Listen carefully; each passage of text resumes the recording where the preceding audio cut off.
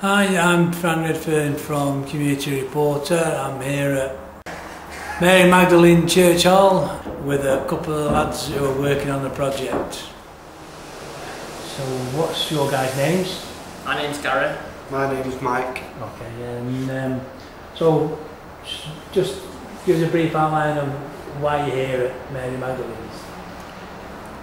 We're here at Mary Mary Magdalene's to help out local communities and church halls to get back on track and running again. Okay. As I'm employed with community building, our aim is to help. We help the Diocese of Manchester. We've done work already for them, and we hope that by improving the centre here, we will be able to improve other centres and other organisations around Greater Manchester. Okay, so double-edged sword is it? Yeah. You're looking for more work for community building services who you work for, yeah. And that will obviously keep you in employment. And Mike, you're looking to get more work and be in a full-time job.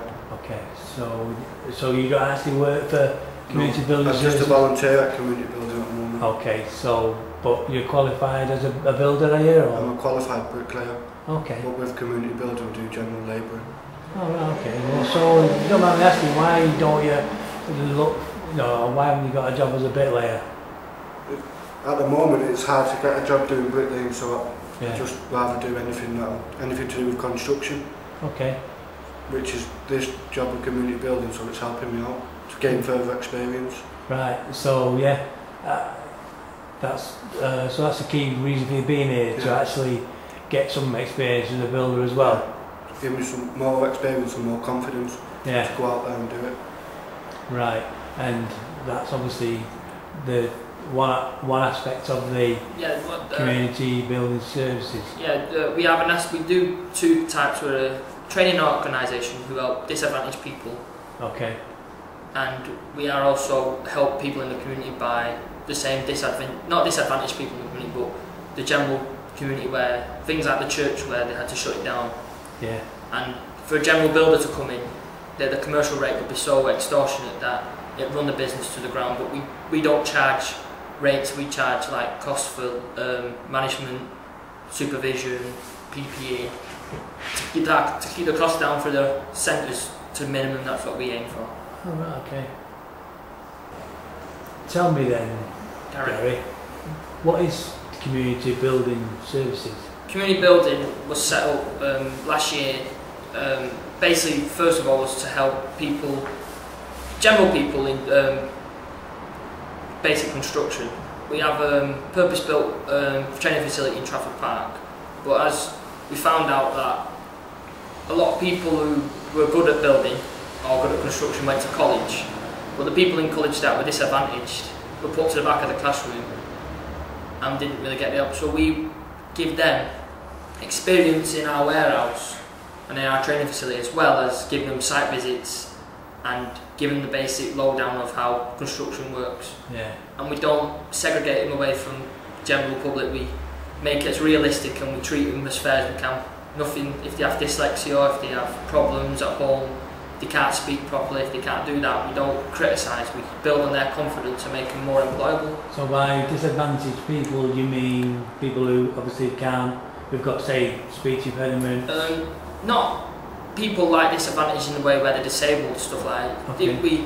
A wide range of disadvantaged people are like people who live in poverty, yeah. As well as people who live in run-down areas. And as myself, I live in Salford myself, and where I live is very run-down. Yeah. And I strive myself to do better than other people, and that's what I hope to give other people the experience of. Because I'm only 19 now, trying to get apprenticeships and going to college, and once you leave school, it's a big world out there, and people don't realise that.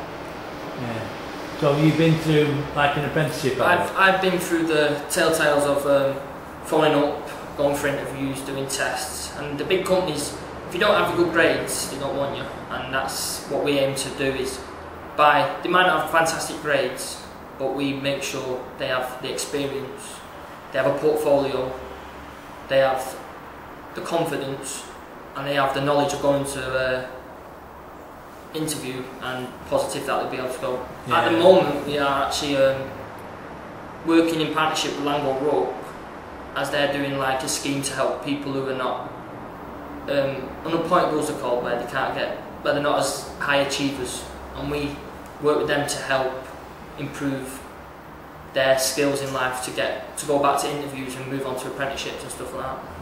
So that's what we aim for. With the community projects, we give them the site experience, as well as we give the community a helping hand, and they can also come in and get involved and stuff like that. Yeah, back to me double-edged sword thing. Yeah.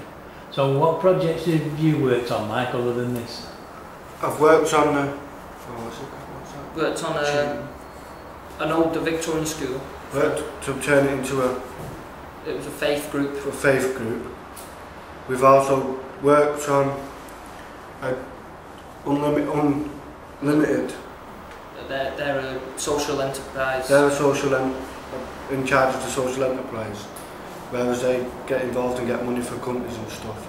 And I've also worked on a mother and baby unit in Burnley.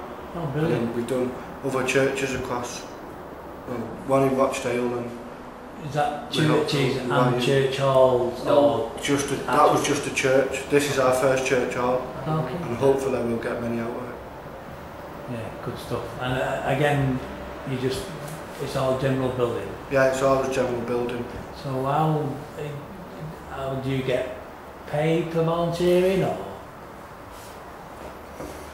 do you get expenses? We get our dinner bought for us, and sometimes we get like a treat at the end of the week. Okay. But it's not all the time. Well, thanks Gary, thanks Mike, thanks very much for that. And I'll see you next week for part 3 of the project.